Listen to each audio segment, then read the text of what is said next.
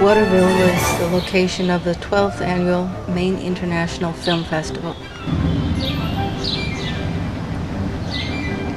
The world premiere of the movie Tap was on July 12th. Tap examines the role of the bottled water industry and its effects on health, climate change, and pollution. After its first showings, the director Stephanie Sodig and the line producer Olsen were available to answer questions. Why did you take this on? I learned about the plastic stew in the ocean, and I thought, how can people not know about this? And sort of went backwards from there. It started with plastic, as you can see. We definitely are no friends of plastic, but kept coming back to bottled water over and over again, and thought, maybe we can do what Al Gore did for the energy efficient light bulb. If we all just made this simple sacrifice of giving up bottled water, you see, we could have a tremendous effect on the environment.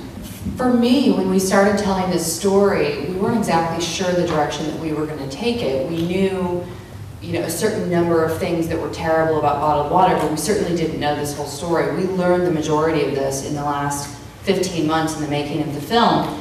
And the moment that I stood on that beach in Hawaii absolutely changed my life. I mean, to look down and to dig down into the sand, and I think we expected the beach to look like a landfill, and frankly it didn't. We walked out and my first thought was, oh, this is not great. It's not gonna look that great on camera. There's not that much plastic. And then you dig down and you realize that's all it is plastic. There was almost no sand there at all. It was absolutely life-changing for all of us standing there in that moment. And I had already given up bottled water. My second day on the project, I was an occasional bottled water drinker, and as I started reading this, I was horrified at my contribution, drinking even a couple of bottles a week. And so I think the story really came together as the months went on, and we just thought, this is a story that can't afford not to be told, and not just certain parts of it, but the whole story of bottled water and how absurd the whole idea is and what a waste it is. We obviously believe there's a place for bottled water in the world. Ultimately, it is an absurd product to even be available for everyday sales. So that was kind of what led us to get more and more passionate about it. And now we're so grateful for the people like the activists that are here, you guys are the ones that are making the difference every day, and we hope that our film can contribute to that. That's the purpose. We just hope to get it out there. We hope that somebody does pick it up for distribution so we can have an even wider viewing population than the festivals, and hope to get community screenings going and all of that, because it's just so important to the message. Rescue needs air packs? Good, we'll give you $100,000. We'll give you $2,500 for that sign in front of the fire station.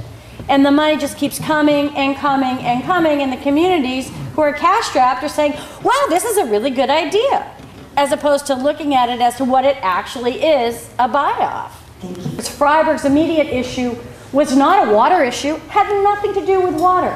It had to do with 35,000 truck trips a year going through the communities in that area. And not on the roads that Nestle told us they were going to be running on, because everybody has seen them on the roads that aren't on the roads that they officially say they run on. And that goes all the way to the state. And unfortunately, the state legislature hasn't really caught up with the population, because this issue is being spread and is being won in the grassroots. It has taken a long time for it to come along, but it is coming along. And but the state doesn't get it. So much so that, and we had a very simple bill that we put in, which just said that we would extend to groundwater the same protection that surface water has. It's one hydrological system with two bodies of law. So how simple can that be? We couldn't get one vote out of the Natural Resource Committee. Not one vote to get it out onto the floor where we could have had a great debate about it.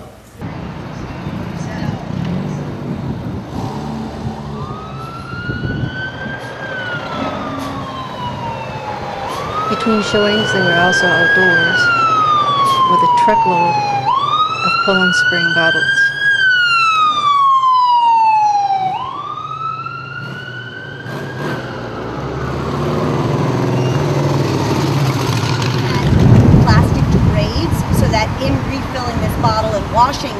I might actually be putting chemicals into my water by doing so.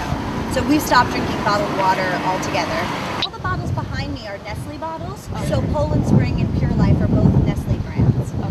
We chose to specifically only use Nestle brands here today because we're in Maine, and so we want to show how people are buying back the very own water that they live next to. So these are 7,000 bottles. This was collected in 3 days in Winthrop. But only 6 states recycle bottled water. So that's a lot of empty bottles that are ending up in landfills. And as you can see, 30 million end up in landfills every day. Now, we just had our new website up live 2 weeks ago, and we're going to be constantly updating that with what's happening. You'll get email updates. So that'll, certainly the DVDs will be one of our updates. And then the second sheet is if you're interested in hosting local screenings or helping us arrange other screenings, sign up on that one too. So sign up on both if you're interested so that we can get around to that. All right, thank you, we will.